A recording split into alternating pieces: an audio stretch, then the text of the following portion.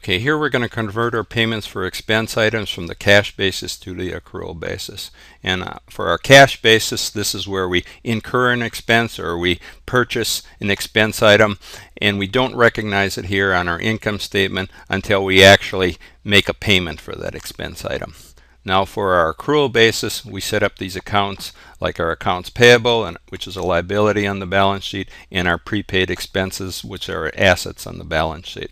Now for our accounts payable, this is where we incur an expense before we actually make payments for that expense. And then for our prepaid expenses, this is where we purchase an expense item or we pay for an expense prior to actually using that expense item here. And we don't recognize this prepaid expense on our income statement until we actually incur that expense. For our accrual basis accounting, this is how our accounts payable and our prepaid expense accounts work. We credit or increase our accounts payable for any expenses incurred but yet haven't been paid for, or for any expense items that we purchase on credit.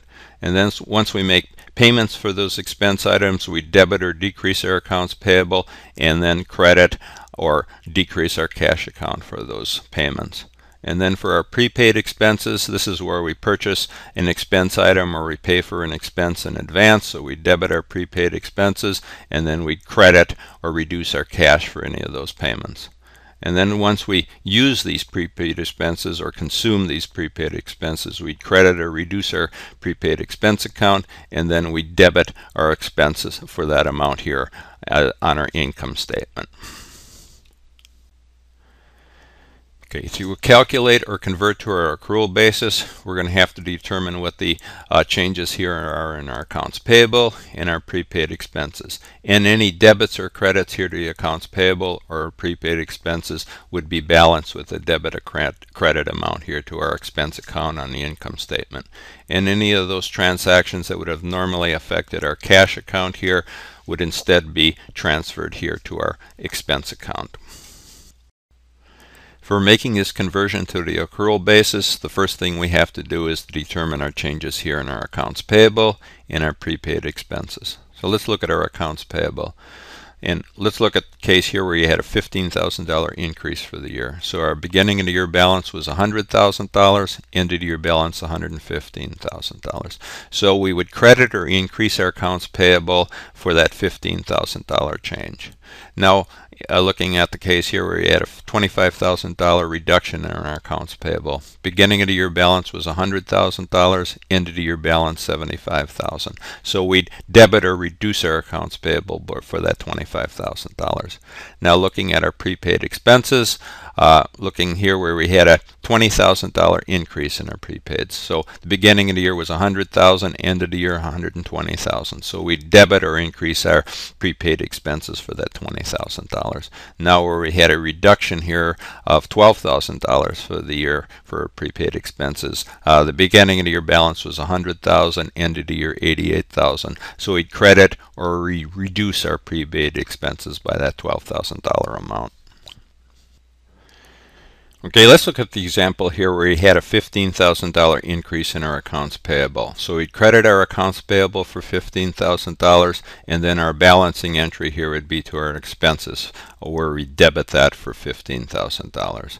Now where we also had a reduction here in our prepaid expenses, we'd credit our prepaid expenses for $12,000, and then our balancing entry here would be to our expense account for $12,000. Now to determine our accrual basis, all we'd have to do is look at our balance here, our debit balance in our expense account. And we take this $100,000 cash basis, those were the payments that we made on a cash basis, and then we'd add the $15,000 of increase in our accounts payable, and then also add this $12,000 reduction here in our prepaid expenses, and then the balance would be our accrual basis, and that would be $127,000.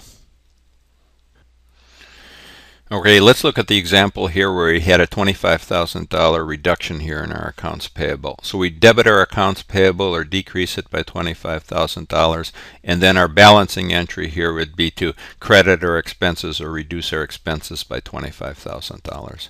Now where we also had a increase here in our prepaid expenses, we debit our prepaid expenses for $20,000, and then our balancing entry here would be to credit or reduce our expenses by $20,000.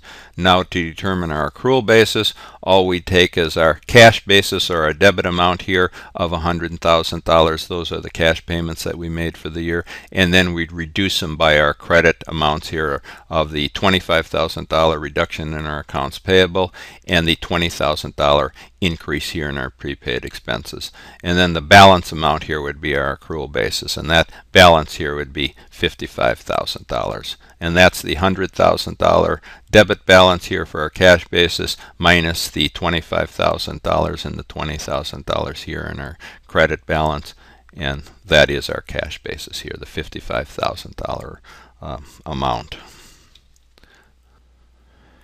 Okay, to summarize how we converted our payments for expenses from the cash basis to the accrual basis, we used our accounts payable, which is a liability on the balance sheet, and our prepaid expenses, which is an asset on the balance sheet. And we had to determine the change that was made for the year in our accounts payable and our prepaid expenses. And then we took those changes in our accounts payable and our prepaid expenses and we balanced them with our expense account here on the income statement. Now, to determine our accrual basis, all we did is take the cash basis for the cash payments for the year, and then we netted them against any debits or credits for our accounts payable and our prepaid expenses, and then that net amount here, or that balance, would be our accrual basis.